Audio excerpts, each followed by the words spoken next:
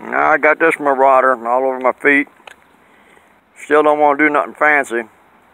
He says he's just fancy. He don't need to do nothing fancy. He's just a fancy old cat. Nope, there you go. Sniffy, sniffy. He's got to go check. Nope. He's checking nothing. Check that address. Make sure you're in the right damn place.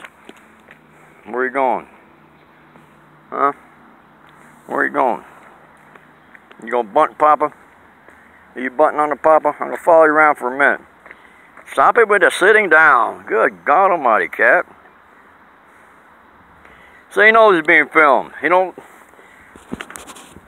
listen at all, man.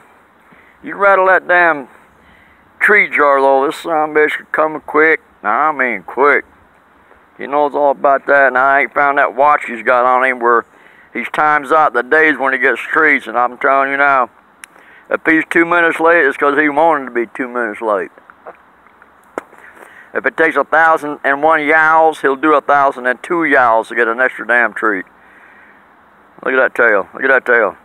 Like he don't know. Well, like he doesn't know anybody's talking about him. You rat rascal.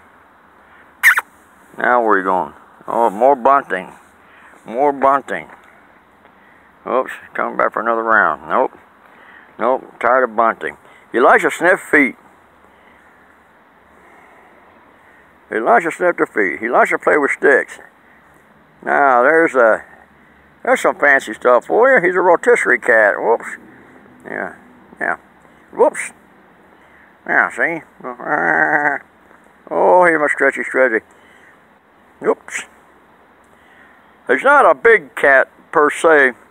He's a long cat. Phyllis used to call him, he's like a tandem truck, you know. It's like a double carrier. So when he walks, he's like a sidewinder. Oops, he's got that stick now. Thank God I'm not a stick. He chewy. He don't give a shit. He likes it. A little fiber. Chewy. What you say? What's that cat say? Hey. Nah, you old...